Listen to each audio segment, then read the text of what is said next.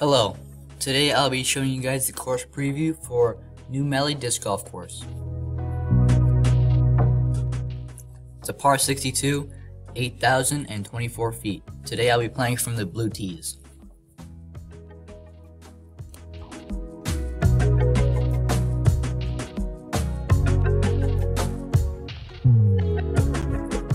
Thank you to my sponsor, Jespin Discin.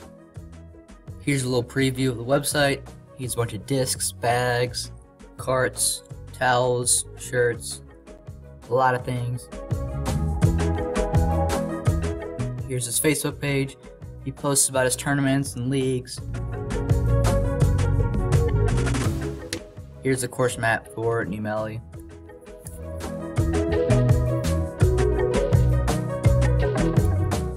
Alright, starting on hole 1. Today is in the C position, 515 feet. It is a par 4, and it's pretty much a straight shot. Just there's a tree at the beginning you have to get through, and then there is rough left, and then OB way deep and pretty far right. So it's simple to stay in the fairway. You just don't want to hyzer out too much at the end and go in the woods. Here I'm going to throw my DD3 and I'm just going to flip it up, have it glide down, and then it just barely nicks the branch and drops. I assume that would be the normal landing spot for people. And it was a downhill upshot, so skipped a little bit. Terrible kick off the basket and the rock. That was a tester putt for par.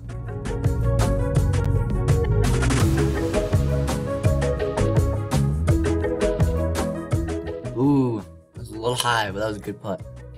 Alright, now hole 2. It's in the A position, 333 feet. Par 3, open right off the bat, and then slowly goes into a tunnel and goes a little bit to the right at the very end. And there's a couple trees around the basket, then a lot of trees right before it.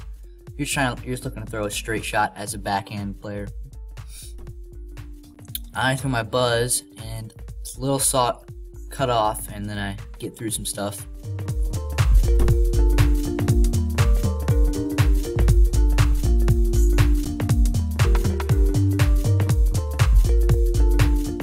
Tap in par. Hole 3, it's in the A position, 493 feet. Is a par 4 with woods on the right, pretty much open for the first part of the hole, and then you have to throw over a pond to a little bit of an island green. It's a big hill. You want to land it within, circle 2, so that you pretty much guarantee you're not going in the water. Here I'm just trying to throw one of my overstable wraiths to try to get in position. Worst forehands of the day, and first forehand off the tee of the day. And my next shot, I'm trying to go for it because it's just a course preview, and wind rips it to the right and it hits a tree. Yeah, so here you can see where I'm standing. That's the other tee pad, and it's a lot easier, but it is a par 3. Hole 4, it's in the A position, 324 feet. It is a par 3, and this one is like many others on this course, just through the woods, snakes left and right. But this one, you just want to throw an overstable disc off the tee to try to get in position, and then you want to throw a straight shot if you're in position. And speaking of in position, I am not. I threw that way left. Try to get out. Can't see me there. And here's my third shot. So that's the shot that people usually take as their second shot, but there I took it as my third because I had a bad second shot.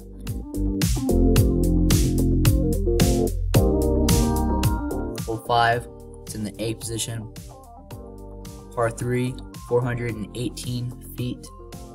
This one, you just hyzer flip out the gap, because you don't really want to throw an overstable disc to go left in the woods or saw it off, but you don't really want to throw understable to possibly go in the woods right. I'm gonna throw my straight destroyer. It doesn't matter if it's overstable or not, I still saw it off, and I pitched out, and then that was my third that we saw right there. Not very good. And then my putt, just a little short. I'll be a tap-in bogey. Or, not tap-in, but I should make that.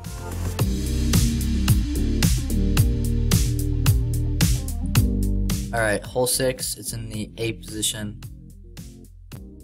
It is 462 feet. This one, you're trying to go over this little ravine with a little pond right down there, or a little creek, and then it goes back up the hill, and OB left over that over the cart path, and then there are a few trees on the right that you have to get past before you make it to the basket. You just want to slide up next to the rocks down by the bottom of the basket. Throw my DD3 like hole 1, and just a little overturned, clips a branch and drops. Not terrible, but I'll have an approach.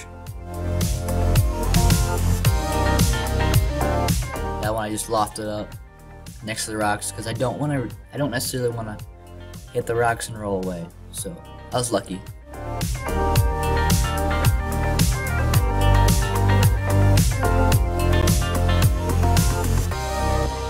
Hole 7 in the B position is a par 4, 594 feet.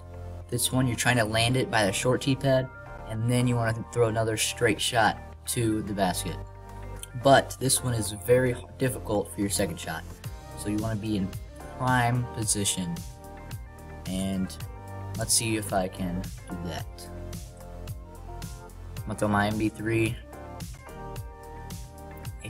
I just pull it just a tiny bit, and it's off the fairway.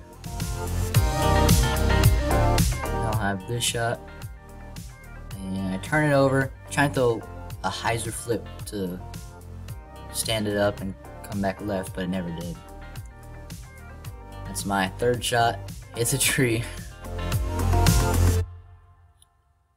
Next shot, a little low and has no time to flex out. Just trying to get around the trees. I got through though. I'll have a putt.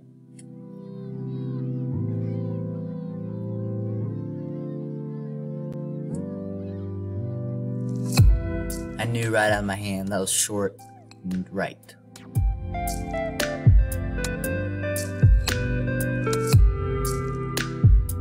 Hole 8 is in the B position, 327 feet. This one's a little uphill, going right, and you just want to blast one up, or you can play for a par 4 position for a little bit of a difficult upshot. But after that last hole, I'm going to try to rip one up there. And I got my TL3, just clips a tree and fades out. I do have a gap on my second shot. Like a lot of these holes, the wood holes are very tight, and it's very difficult to get into position up the fairway. So a lot of times you find yourself off the fairway, scrambling for par or possibly a bogey. Hole 9 is in the B position, 394 feet. The short position, or the short tee pad is a straight shot. You just want to get a little bit. You want to get through the trees and then come to the right a little bit.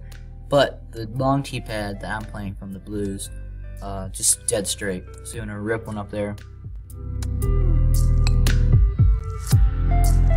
On my FD, I throw it pretty good, and then I clip a tree and kick way left. So here I have nothing on the right side, so I'm trying to go over all of the rough and hit another branch. You can see that the fairway is pretty open around the green, but regarding a few trees, but I probably should have tried to go over the fairway instead of over the trees in the rough. Hole 10 is in the C position, 320 feet. This one's a very tight gap off the tee. You want to get through, but you also want to be high enough that you glide or slide, skip all the way down to the basket, because it is hard to get all the way down from with this gap. And I just leave my buzz way left. Not very good. And then the short position, the short tee pad is farther up to the right of the hill, and it is in a little bit of an open shot. Not really a tunnel off the tee, so it's a little easier. That's a great putt right there. Not really happy about that. You'll see a lot of bad shots this round, but I'll come back later. Hole 11 is in the C position. It is 370 feet. This one, like most of the holes, pretty straight up a hill and then a little bit to the right. You just got to get through all the trees. Tunnel shot off the bat, and then you just want to find a line through the trees on your second shot. I'm throwing my FD, turn it good. I thought it looked like it was going to end up in a good spot. Then I was right by a bush, and I had to do a standstill, and standstills are my kryptonite. You can tell by this shot right here. And I had to do another standstill, and then clips a tree.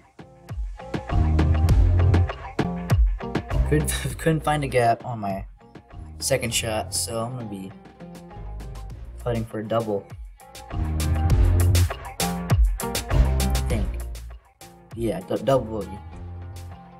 Not very good. Now on to hole 12 is in the A position. It's a par 3, 251 feet. From the short pad, it's pretty much a straight shot, a little bit of a hyzer shot. You just want to get under the trees. From a long tee pad, it is just a hyzer shot, or I guess a anhyzer for flick or something like that. But I hit pretty close to the basket. It is an elevated basket on top of a tree stump, which I like that. I got close enough that it was an easy putt, but I would have liked to have a tap in. Hole 13, par 3, 345 feet. This one, there is a it's a very, you want to throw a very right to left shot off the tee, or you can take this inside gap that I'm going to take, I try to take, and I just barely get through, but the basket is way left. You want to get up, you want to push very far, and then you want to have your just fade out very far. I ended up in a pretty good spot. I'm just going to have a jump putt approach with my mid-range, and that'll be a tap-in par, which is a good one on this hole because I usually have bad luck with it. Hole 14 at Melle is the A position, 619 feet. This one, it's a blind shot off the tee. You can't really see where the gap is into the woods, but you want to get far enough to see it off your drive, and then you want to throw a shot moving left to right for your approach, and you want to slide it up or stick it in the green. It is a little skippy though because it's dry dirt around there. And then the short tee pad is more to the right, and you can see the gap. I'm gonna throw my D1, I think, and I can get a pretty good pull on it. It's just a little low. And then I'll have this. I've been liking this anhyzer forehand approach, but then here the wind takes it immediately, and I'll have a long putt for birdie, pretty much ruining my chances at a tap-in, obviously, but yeah, that ruined my chance for a birdie. I did not feel very confident because of the wind, and it's this course is pretty difficult when it's windy. Hole 15, it's in the A position. I would have liked it to be in the B position because it's very cool. It's very elevated basket. You can see the rocks on the right. But it's a par 4, 486 feet. And you just don't want to go too far left because that is rough. And then there is OB left over the cart path. Short, but it's pretty much just a wide open shot. I'm gonna throw my DD3 and a hyzer. Flipped up and then started to fade out again. That's pretty close. I'm very happy with that. And I'll be very happy if I can make this eagle putt. I make it.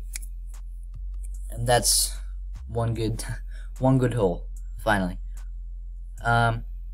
This one is in the B position. Hole 16, par 4, 467 feet. This one is a straight shot. There's a Mando to the right. You want to get left of that. And it's just straight. And then it starts to go a little bit to the right, up the hill after a while. So you just don't want to end up too far left. On my FD, trying to flip it up. If I would have put more power behind that, I would have ended up in the middle. But I just didn't. And I thought my forehand I thought that was going to be really close. But I didn't see it was a weird distance I was from. My putt, knew it out of my hand, it wasn't going to make it. Pretty disappointed. I was expecting to get a birdie from that upshot, but I didn't see the slope. Hole 17 is in A position, par 3, 363 feet. This one is also as a Mando. The short tee pad is right by it, so it's pretty easy to get by. And then the long tee pad, it's a little bit, you get a little bit of airtime before you get past the Mando, so you want to be more accurate. This is a straight to the left shot that you want to throw off the tee to get close to the basket. I threw my MD3, but wasn't very close, and I had to pitch out because I was in a bad spot. And that was my upshot with my A3. Not a very good tee shot. And this course, you do need a lot of good tee shots to be in position to save par or possibly get a birdie. Hole 18, par 3, 381 feet. This one is a big elevation shifter. The last hole was really downhill, and then this hole's really uphill. The short pad, it's like the same shot essentially, but you just have that one tree in the middle compared to the front pad. I'm gonna throw my force. I pull it just a tiny bit, then it kicks to the right. I'm trying to get under this tree. Clips a branch, phantom branch, and I'll be left with this for par.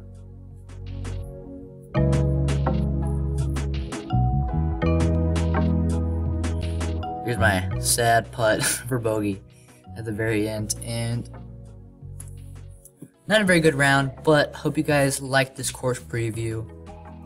Many more to come, and make sure to check out my other ones.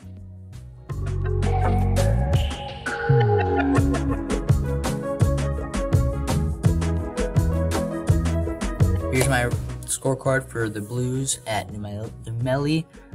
I snuck an eagle in there and a few birdies, but I did shoot +9. Not very good. Not very good circle 1 putting. 0% circle 2. 20% scramble. Not very good, but I will take a few of those drives that I did have. Thank you to my sponsor, Jess Bendiskin, and check him out on his website and on his Facebook page. Thank you. Make sure to like and subscribe, and check out many more videos to come.